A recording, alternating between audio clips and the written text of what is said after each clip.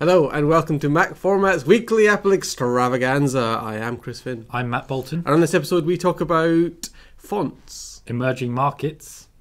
And, well, God help us, we talk about an iPhone case as well. Let's start though with news from the world of Apple. So we're talking about fonts for 5 minutes. Actually, no, we're not. It's just a kick-off point. Is this a change where you just want to talk for 5 minutes because you like fonts? I do like fonts. It is true. But this is predicated on the fact that Huffler & Co., yes, which used to be Huffler & Frere Jones, as you probably picked up on, has started allowing you to sideload, download fonts from their site onto your device. So that you can, any of the fonts that they produce, you can, if you've bought them already, you can use them on up to 5 devices just by visiting your account page on the Huffler & Co. site and hitting download, and those fonts are then added to your iOS device, which in and of itself is quite a cool little thing. And Huffler & Co., which used to be Huffler & Frere Jones before the big fallout, is probably the world's most respected foundry, and they make beautiful, beautiful fonts. So here on the one hand is one quite cool thing. You can add fonts to use in Pages and Keynote and that sort of stuff, from anywhere, retaining your corporate identity across these things, all that sort of stuff. But it kind of struck me that this is an interesting jump-off point for talk about how iOS could evolve, because this is that's a tiny example, but it is an example of iOS beginning to do the sorts of things that you're familiar with doing on a desktop, Mac or PC. Yeah. And you've written about the iPad Pro before. I have. The fictional iPad Pro, we should say. But it was a kind of thought experiment to see what this could be and where it could go. And I'm just sort of, I can't make up my mind about this. I'm trying to work out if, so we know that we're never going to get iOS and macOS 10 merging in any real sense. They each share a bunch of core technologies, underlying foundations, fine. Yeah. But I can't see them ever merging in a traditional sense. But you do wonder, in 10 years' time even, which one we'll see as a dominant force. I.e., will there still be enough complexity of tasks we need, that we need a desktop OS for? Or will iOS have evolved to a point where the majority of the complex tasks we would traditionally do in a desktop form factor, Mac or PC, be achievable on iOS? Well, it depends what you mean by a dominant force, because surely you can argue that now, that iOS is comfortably a dominant force. True, but it's certainly not. It hasn't eclipsed the desktop OS in terms of number of hours worked or done or achieved. I don't know. That's a good point, actually. I said that sentence. And then I'm immediately thinking I might be wrong. It's an interesting idea. I wonder how many hours people spend on their iPhones compared to how much time they spend on their work PC, say. Yeah. But I thought it was an interesting thing to think about the point at which iOS becomes... How do we define it as becoming a mature operating system and a mature platform? Because by one definition, it was when it arrived, when iPhone OS arrived, partly because it was based on Unix, so there was a lot of underlying stuff that was very strong and stable anyway. But also, the rules that you might want to apply to it, I think, are changing. You can't define it by the same terms we'd define a desktop, a usable OS 20 years ago, 30 years ago when the GUI was announced. It's all a bit difficult because you look at something like Linux that has constant new versions of various distros coming out. Kind of, you could look at any one of those and say, is this a mature OS? It does so much stuff. There's so much stuff they'll still add. And, OS 10 has only just added versioning as a built-in, only just in comparison to its entire life.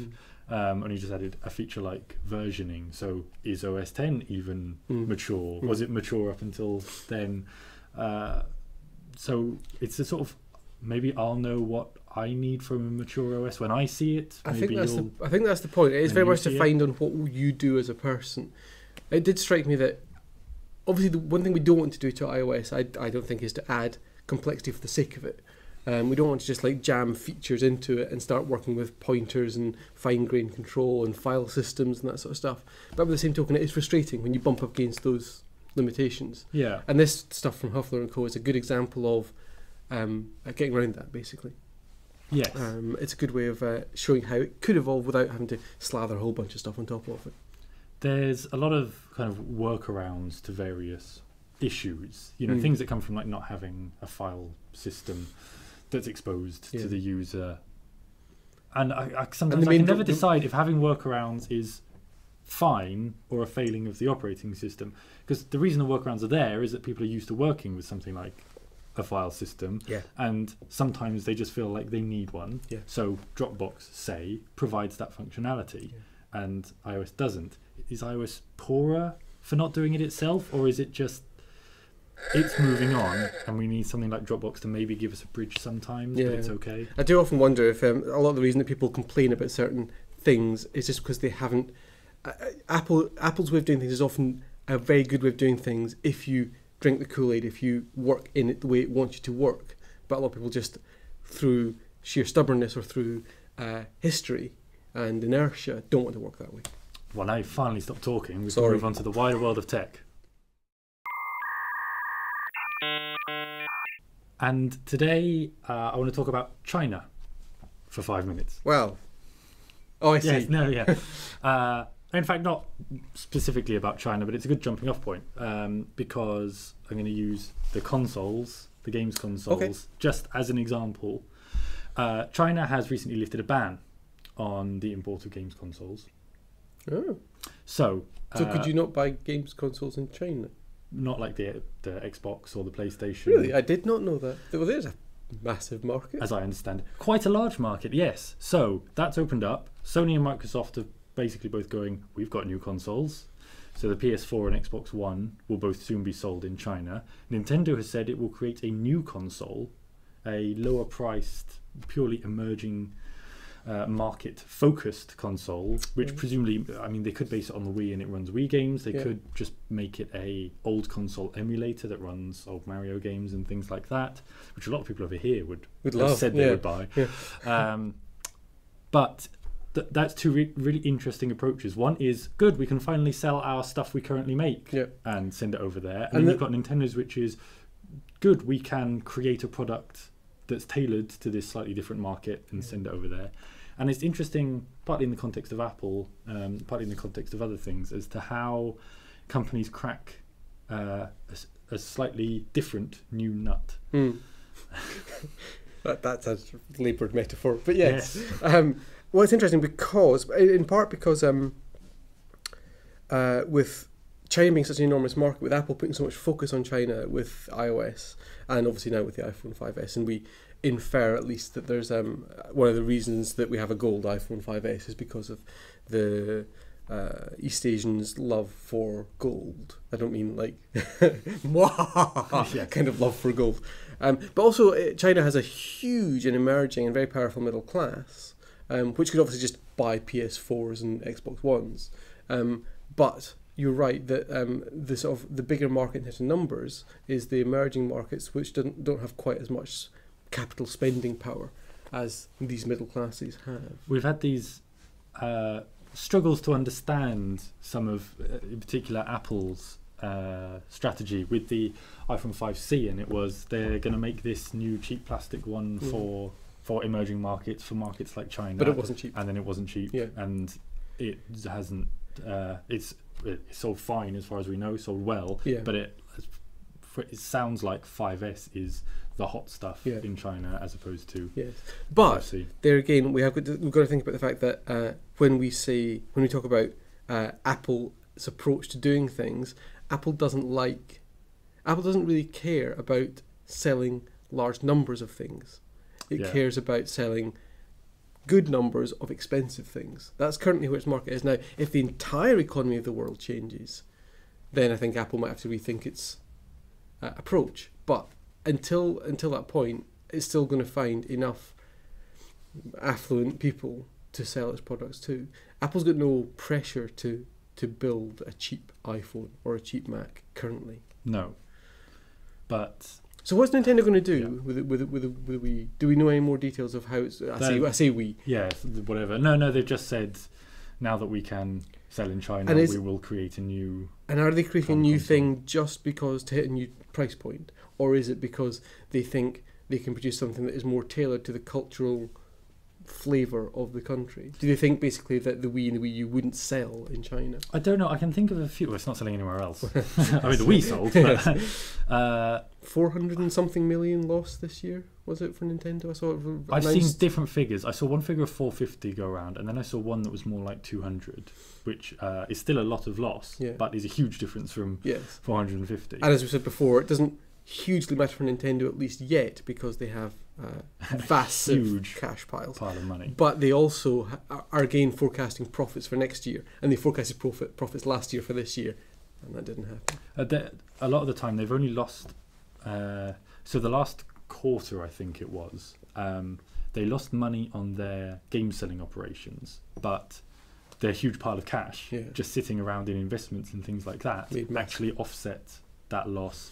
They just last quarter they made a loss because they had a deferred tax payment that they had to make, and that was a one-off thing. So it's I haven't looked well into the latest figures for Nintendo to see if its huge cash pile is still actually offsetting losses and it's just the operations that are losing money.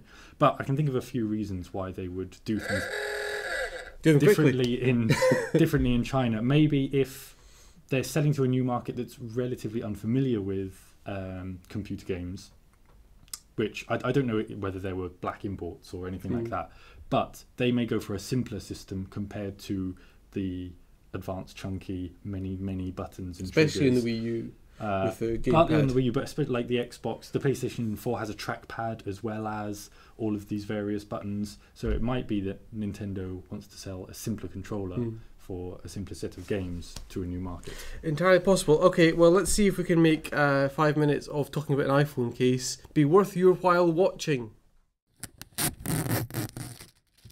This then is the GUI case, which grips your world with suction, it says. So basically what it is an iPhone 5S case with on the back of it a pad of a material we like. Gecko foot stuff. It's effectively, yeah, exactly. So it sticks. It's not actually sticky to the touch, but when you push it to stuff, it does stick to it because of little thousands of micro suction cups. Absolutely that. So it says on the back, grips to flat glass, mirror, metal, and marble surfaces only. Oh. Well, let's see about let's that. Find out. So we're going to attempt sticking this to various materials, basically. I have 5 materials, Matt doesn't know what they are, Matt has 5 materials, and I don't know what they are, and the poor cameraman Tom doesn't know where we're going to move during this escapade. So let's start with my first one, which is my Mac. Oh, okay. So in a previous life, when I worked for a Mac user, we had a chap write into us who really wanted to know how, in the film Independence Day, Jeff Goldblum had his phone attached to the back of his Mac. But his Mac was magic and could hack into alien things. That's true. So we're going to try this. First of all, we're going to try this on glass because, you know, that's what it says. It's a bit dusty. But that's realistic. Exactly. So it does stick to glass. Hurrah. Okay. It sticks quite. Wow, I hope your screen doesn't pop up. And now let's try sticking to this, which should be much more difficult because this is obviously slightly, not porous, but yes. Rough. Jeff? Let's try that one more time. You're going to try a firmer push. You didn't break your iPad as well as your iPhone, did you? So, no. Aluminium is a no. No, it's the answer to aluminium. Although, okay. Is there an issue where if you've got all the gecko foot stuff dusty, that it won't grip as well? That is true, and this will become increasingly part of a problem, but it seems okay so far. Okay. I should say the case is really slim and non-invasive, isn't it? It is. Not sticky enough either. Your turn. My turn. I'm just going to go and grab my thing. Okay. And I'm back. Okay. And next up is, I sort of imagine you're shaving or something yes. in your bathroom and you want to watch something or listen to something. I absolutely see the point of this. You pop the thing up next to, in front of you on the mirror. This isn't a good example so for this. So we've got a mirror. Yeah. It's a perfectly good example. Well, okay. You do rather cover your face. If you put the iPhone on that, you can't see the rest of your face. The material is fine. It's still mirror material. This is my iPhone, by the way, I should point out that we put in here. Bosh, job's a good one. Next up. There's a problem. Next up, so we all know that one of the things the iPhone's not particularly good at is making phone calls. So, okay. So I thought what you could do is take an old Nokia handset. Then It's So you're dropping someone else's phone? Yeah, this is not my phone either. What if the battery thing just comes off the back? That seems reasonably secure. Oh, no, I think I had... There No, it goes. that's not a goer. So that's not a goer either. So, sadly, my highly practical idea of sticking a Nokia phone to your iPhone is no good. I always say about when... Here's an old iPhone. That's curved. That's never going to work. But it's a smoother plastic. Okay, that works. So you can't dual SIM an iPhone. But you can dual iPhone. Hello. Buy. Sell. Buy. See, it works. It's really good. Yeah. Yeah, I was saying about when I when I got my first iPhone, I was leaving 3, and they offered me a BlackBerry and an Nokia N95. This is before they had the iPhone, obviously, to try to get me to stay. And I'm like, well, I can't just duct tape those two together to make an iPhone. Next up. Next up is I'm going to have to get another big one. Okay.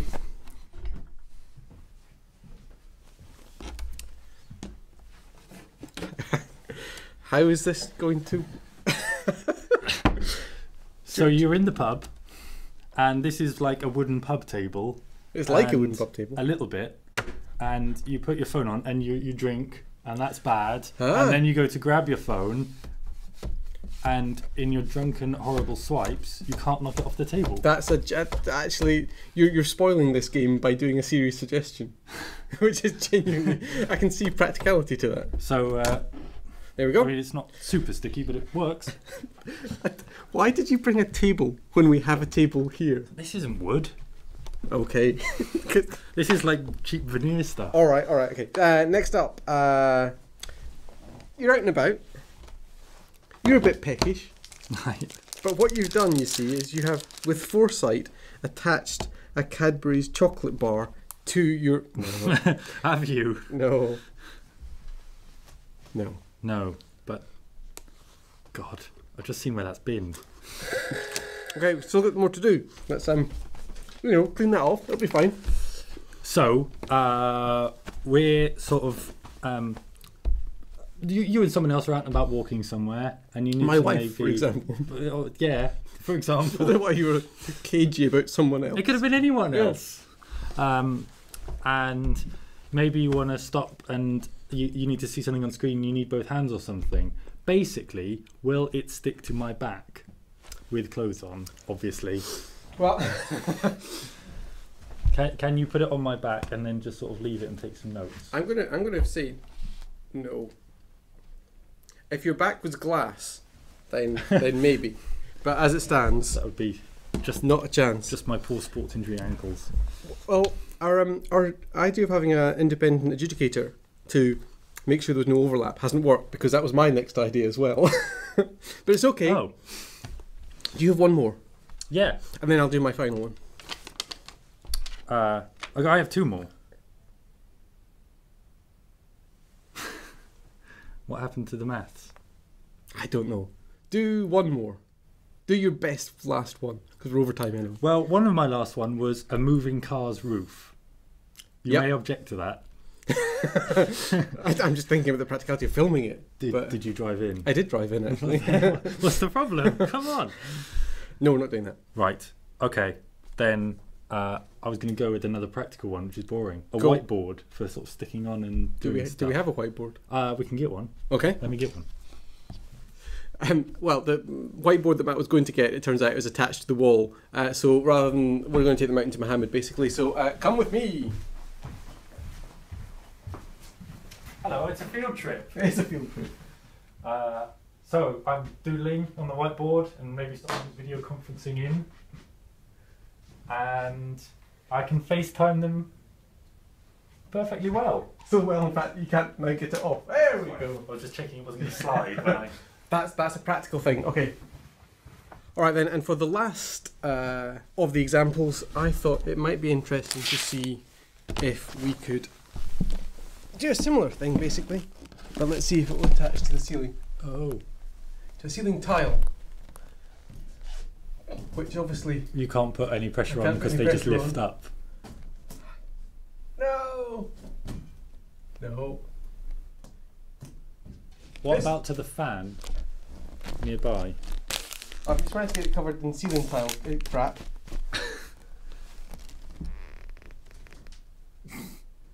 fine. Don't tell our buildings and facilities people. It's sticking. You could I don't know, film something surreptitiously. You could. Oh yeah, that's super subtle. This whole thing is super subtle. Oh, there we go. There we go. This gooey iPhone case cost me 20 quid, and that hopefully will be the last time we ever feature an iPhone case on the show. Tell us about anything you think about any of the stuff we've talked about. Fonts, the emerging maturity of iOS, emerging markets, in fact, lots of things emerging in this show. Everything emerges. And whether you think you indeed would want Apple to produce basically a cheap iPhone. Is that a thing you have been desperate for Apple to do because the iOS devices they are too expensive? And there's nothing really you could tell us about this apart from telling us how idiotic we are for having done this show. Or do you use a case? Or do you use your iPhone in the nude? You're being terrible. Not in the nude. Oh, don't comment about that. But if you have a case, tell us which one you use and why, because it's always interesting to hear people's reasoning behind that kind of stuff. Please do leave your comments on all of that stuff in the comment section below the video. Don't forget you can subscribe to our YouTube channel for more of these and many other videos at youtube.com/MacFormatUK. You can watch any of our previous episodes in this series or other lovely videos as well. And you can get a free trial of the super duper interactive MacFormat iPad App Edition magazine at macformat.com/iPad. I shouldn't have eaten this chocolate. That's it for this week. See you next week. Bye.